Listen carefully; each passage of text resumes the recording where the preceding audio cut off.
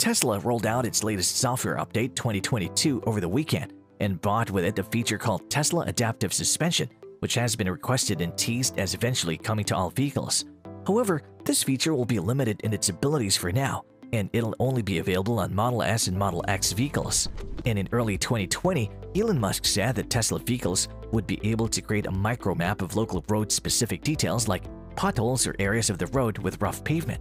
The idea was that this data would then be able to be shared with other Tesla vehicles so that when they travel down the same road, they can avoid the potholes and other obstacles. We later saw the first hints of this in early releases of full self-driving beta software where road debris was detected and visualized on the in-car display.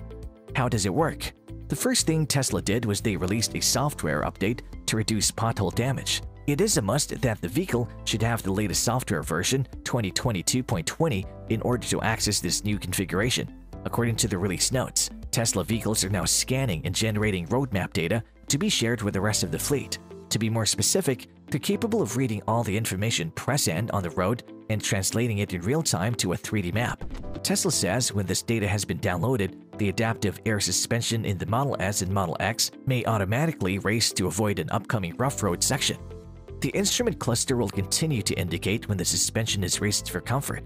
To enable this feature, tap Control Suspension, Adaptive Suspension Dampening, and select Comfort or Auto.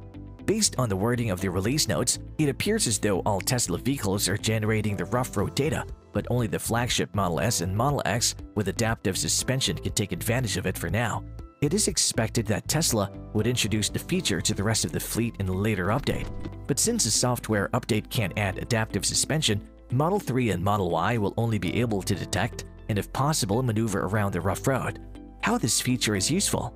We all know what that pothole can do to our vehicle. It could damage our wheels pretty badly. It's not a big deal to replace the wheel in a normal car. But when it comes to Tesla, things can get really bad. Do you want to know why?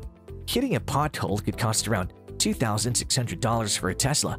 This is where the new feature of Tesla comes in handy. As I mentioned before, Tesla Adaptive Suspension will now adjust ride height for an upcoming rough road section. This adjustment may occur at various locations, subject to availability as the vehicle downloads rough road map data generated by Tesla cars. I think this is a cool feature for a car. What do you think about this?